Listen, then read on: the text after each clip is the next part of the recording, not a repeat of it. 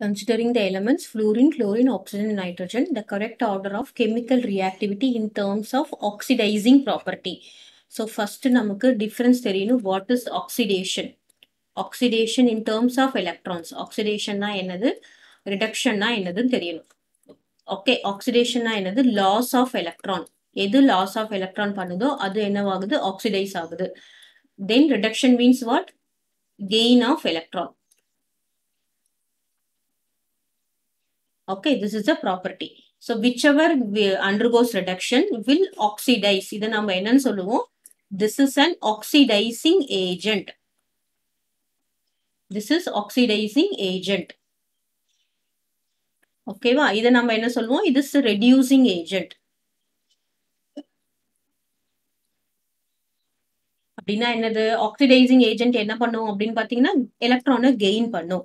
இப்போ நமக்கு என்னென்ன கொடுத்துருக்காங்க அப்படின்னு பாத்தீங்கன்னா fluorine, chlorine, oxygen and nitrogen கொடுத்துருக்காங்க. ஸோ இதோட அட்டாமிக் நம்பர் என்னது? இது 9, இது 17, இது 8, இது 7. ஸோ நம்ம இதை குரூப் வைஸ் எழுதினோம்னா நைட்ரஜன் முதல்ல வரும், அதுக்கப்புறம் என்ன வரும்? ஆக்சிஜன் வரும், அதுக்கப்புறம் ஃப்ளூரின் வரும், அதுக்கப்புறம் என்ன வரும்? குளோரின் வரும். ஸோ இப்படிதானே வரும்.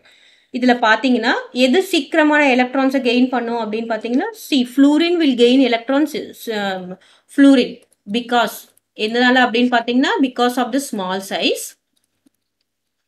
அப்புறம் this is having electronic configuration outer என்னது? NS2 NP5. அப்போ இது என்ன பண்ணும்? சீக்கிரமா ஒரு எலக்ட்ரானை கெயின் பண்ணிட்டு நமக்கு என்ன கொடுக்கும்? NS2 NP6 அப்படின்றது சீக்கிரமா கொடுக்கும். நோபல் கேஸ் கான்ஃபிகரேஷன் சீக்கிரமா அட்டன் பண்றதுக்கு அது வரும். அப்போ which is a good oxidizing agent. எது சீக்கிரமா கெயின் எலக்ட்ரான் பண்ணுதோ அதுதான் குட் ஆக்சிடைசிங் ஏஜென்ட். குழப்பிக்க கூடாது. the process of reduction னா என்னது? Gain of electron. எது ரிடக்ஷன் அண்டர்கோ பண்ணுதோ அதுதான் நம்ம என்னது? Good oxidising agent. அப்போ திஸ் இஸ் எதுல பாத்தீங்க அப்படின்னு பாத்தீங்கன்னா fluorine is good oxidising agent. அப்படின்னா என்ன அர்த்தம்? Fluorine is easily will gain electrons. கிளியரா? நெக்ஸ்ட் நம்ம போகும்போது so oxidizing character of the atom increases from left to right. இதுக்கும் நம்ம பார்த்தோம்னு வச்சுக்கோங்களேன். in the period left to rightல what happens to the oxidizing agent? oxidizing character னு வச்சுக்கலாம். oxidizing character increases. அப்போ left to rightல increase ஆகுதுன்னா என்ன வரணும்? ஃப்ளூரினுக்கு அதிகமா இருக்கணும், அதுக்கப்புறம் ஆக்சிஜனுக்கு இருக்கணும், அதுக்கப்புறம் நைட்ரஜனுக்கு இருக்கணும். இது left to right.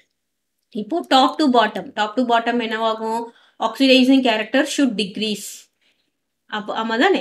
ஸோ அப்போ ஃப்ளூரினை விட குளோரினுக்கு கம்மியா இருக்கணும். அப்போ இது ரெண்டையும் நம்ம கம்பேர் பண்ணும்போது நமக்கு என்ன கிடைக்குது அப்படின்னு பார்த்தோம்னா ஆக்சிஜனோட ஆக்சிடைசிங் கெப்பாசிட்டி இஸ் மோர்.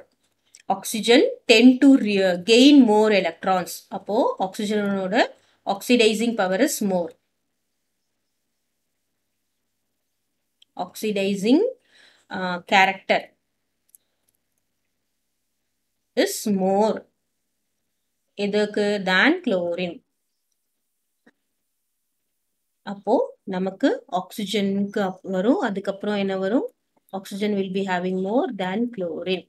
கிளியரா? so what is that? fluorine will be having more oxidizing agent. அது அப்படியே டிக்ரீஸ் ஆயிட்டு வரும். இப்போ இந்த பக்கம் ஆக்சிஜனும் குளோரினும் கம்பேர் பண்ணும்போது நமக்கு ஆக்சிஜனுக்கு oxidising character will be more than chlorine. So fluorine, oxygen, chlorine and nitrogen. Chlorine, oxygen, chlorine, nitrogen. இது தப்பு. So answer B is the answer. Clear? B is the answer.